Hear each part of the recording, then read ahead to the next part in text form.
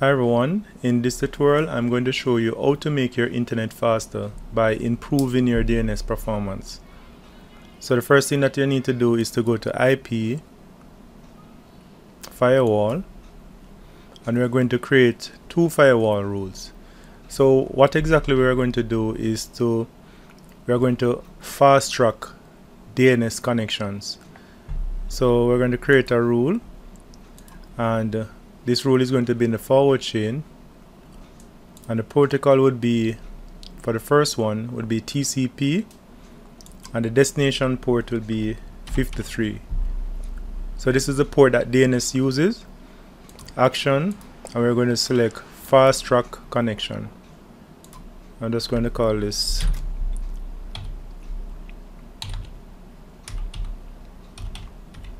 fast track DNS.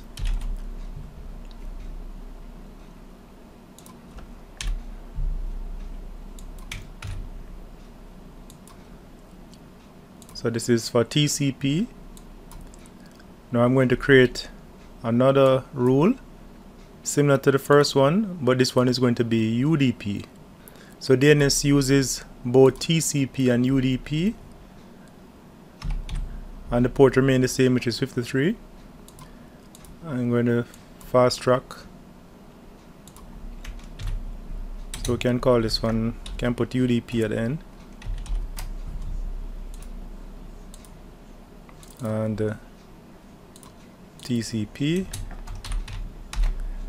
Alright, so what this does, what fast track does, is it bypasses all the queues. So say for instance these queues were managing the bandwidth of some users, and they request their DNS traffic, all DNS traffic from this router will bypass the queue, so it will not go through the queue, it will go straight to the internet, and that will improve the performance. So your DNS, your resolution time for queries will reduce dramatically, because it will not be queued, neither will it be filtered, or it will be in the mongrel rule. It will just bypass the router, all the routing, and just go straight to the internet and back.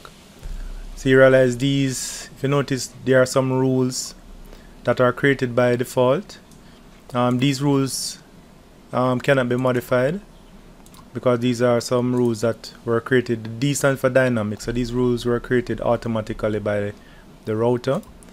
So you see in this pass-through rule that track the number of bytes that going through that connection. So with this, you will have a faster browsing experience, and your web pages will load much faster than before, because DNS traffic will not be queued or filtered. So that's it for this tutorial. If you like this video, please give me a thumbs up, and if you haven't subscribed, please remember to do so. So thanks for watching.